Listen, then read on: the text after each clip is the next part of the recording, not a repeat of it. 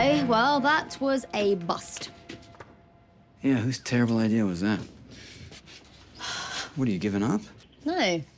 Mimi said the monster crouched down as if it was ready to spring at them. But there's a wall here. Maybe it got closer. That's where Mimi lay, with her head to the side. Did you see there?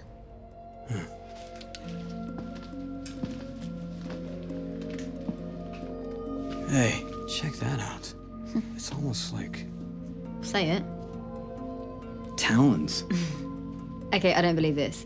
Everything in this case seems to be leading to some sort of murderous, fantastical creature. With a snout. Fine. If you can't beat them, join them. Right? Let's see if this creature left any droppings. Magical scat.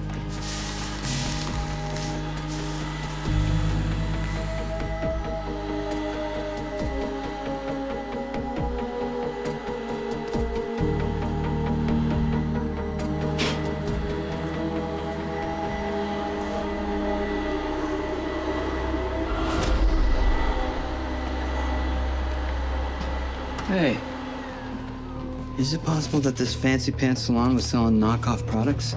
100%.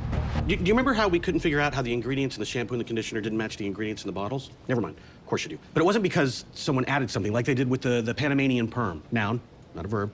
With shampoo and conditioner, it was because the original ingredients were never there in the first place.